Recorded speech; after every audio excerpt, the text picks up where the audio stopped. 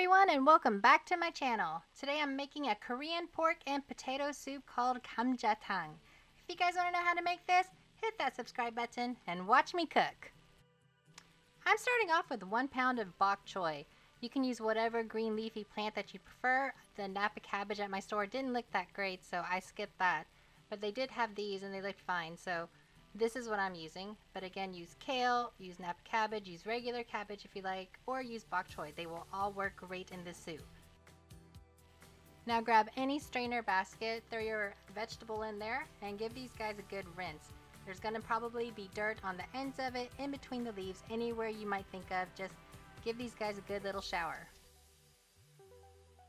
Now grab a pot of boiling water and throw your vegetable of choice in there. We're going to let it sit for a few minutes and let it blanch, where it's not super hard and it's not super soft, it's right in the middle. But leave those in there for a few minutes. I think mine took about 2 to 3 minutes. And I went ahead and just flipped it to make sure the ones on top got underneath so that it's properly blanched. After a few minutes, go ahead and remove these guys and just set them aside in a basket, letting them cool off because they're going to be too hot to touch. I'm using pork neck bones. I found this obviously in my H Mart store, but you can find them in most stores, I think. But if you can't, use just any kind of pork with a rib or a bone in it. Throw all of those into a large pot, fill up your pot with some water, and then boil it on high heat for 10 to 15 minutes.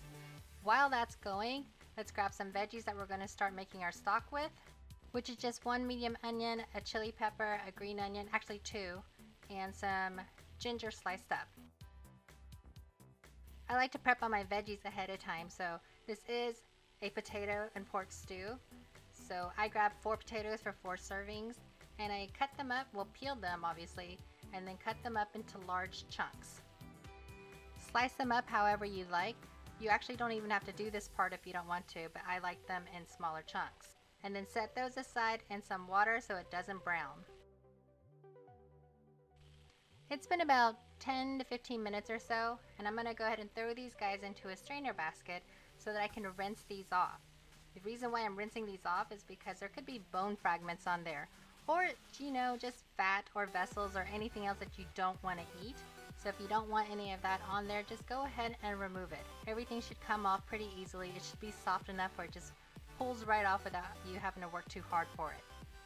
Once that's done, go ahead and give these guys a good little shake and set them aside. Now grab the pot that you were cooking with earlier, give this a good wash. Grab your scrubby pad, get your soap, like it's a brand new pot. We're going to scrub everything off. We're going to treat it like we're cooking this in a brand new pot again. Once your pot is cleaned up, go ahead and throw your pork bones right back into it and the veggies that we had pre-sliced earlier with 4 tablespoons of soybean paste. I use about a tablespoon per pound of pork. Now we're going to use a lot of water in this, about 11 cups I think is what I used. Pour all of that in there to make sure it's all covering everything all the way up to the top. We'll be cooking this on your high temperature until it becomes a rapid boil. Then turn it down to a medium setting and let it cook for an hour and 15 minutes. Make sure you watch this, otherwise it will overboil. Now this is perilla seed powder. It is a fine powder that has the seed peeled already and grounded up to a fine texture. This was not an easy find. I went to 4 stores to find this powder, and that small bag cost me $5.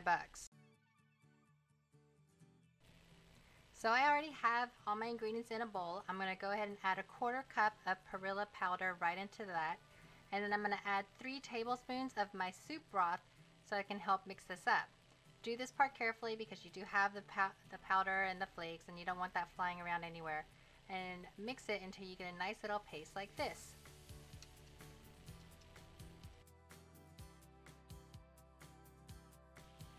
So once you're done with your soup, you can actually eat it the way that it is. Just serve it over rice and it'll be really good. But if you want to garnish it because you're going to plate this for someone or someone's coming over, or if you just like to make things nice and pretty, go ahead and grab some of these veggies, chop them up, and then sprinkle it right on top. I am using perilla leaves, a couple of green onions. I did, if you notice, chop my green onions diagonally, just the green part, and then the white part I'm cutting them nice and small, just to have different elements, and obviously a green chili pepper and enoki mushroom sitting right there in the back. So it's been about an hour and 15 minutes since I started with my pot with the stock to be boiling.